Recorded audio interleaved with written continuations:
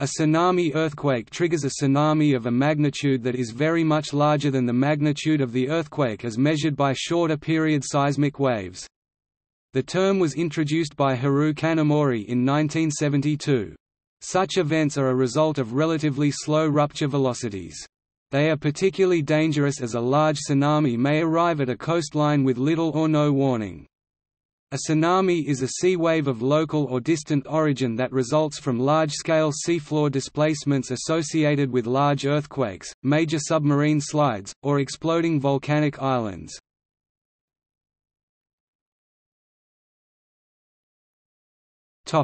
Characteristics. The distinguishing feature for a tsunami earthquake is that the release of seismic energy occurs at long periods, low frequencies relative to typical tsunami-genic earthquakes.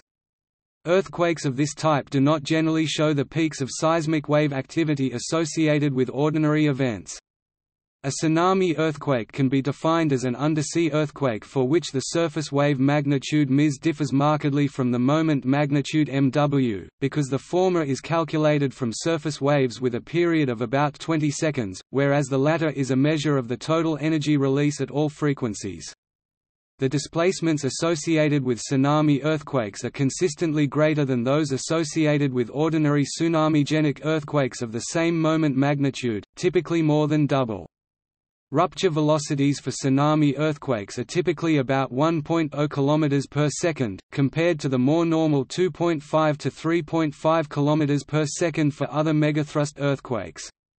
These slow rupture speeds lead to greater directivity, with the potential to cause higher run-ups on short coastal sections.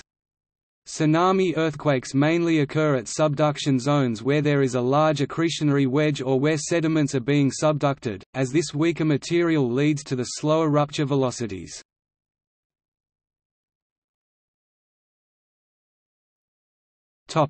Cause. Analysis of tsunami earthquakes such as the 1946 Aleutian Islands earthquake shows that the release of seismic moment takes place at an unusually long period. Calculations of the effective moment derived from surface waves show a rapid increase with decrease in the frequency of the seismic waves, whereas for ordinary earthquakes it remains almost constant with frequency. The duration over which the seabed is deformed has little effect on the size of the resultant tsunami for times up to several minutes. The observation of long-period energy release is consistent with unusually slow rupture propagation velocities. Slow rupture velocities are linked to propagation through relatively weak material, such as poorly consolidated sedimentary rocks. Most tsunami earthquakes have been linked to rupture within the uppermost part of a subduction zone, where an accretionary wedge is developed in the hanging wall of the megathrust. Tsunami earthquakes have also been linked to the presence of a thin layer of subducted sedimentary rock along the uppermost part of the plate interface, as is thought to be present in areas of significant topography at the top of the oceanic crust, and where propagation was in an up-dip direction, possibly reaching the seafloor.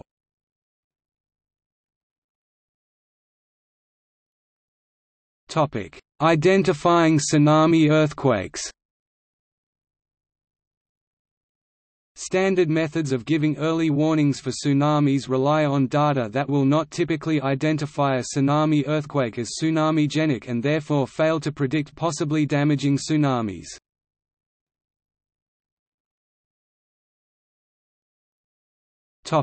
Examples.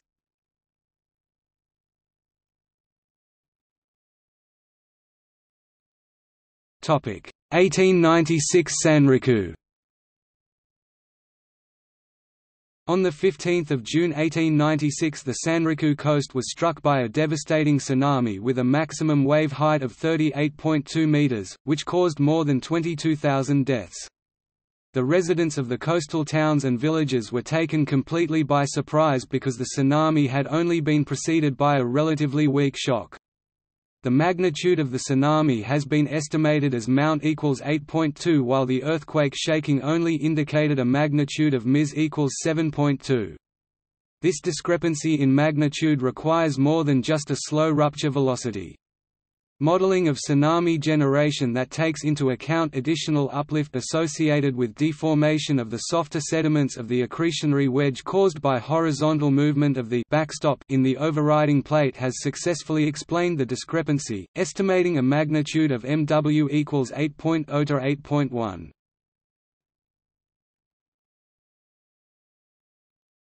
Topic: 1992 Nicaragua. The 1992 Nicaragua earthquake was the first tsunami earthquake to be recorded with a broadband seismic network.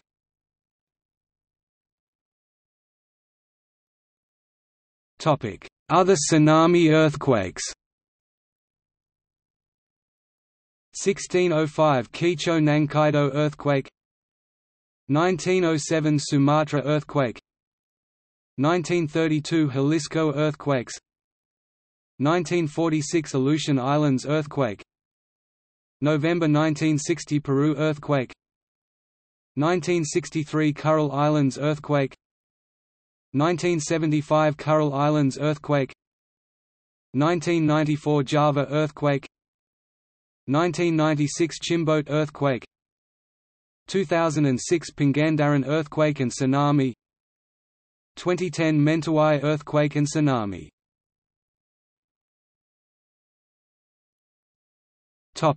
See also: Kaikoura Canyon landslide tsunami hazard.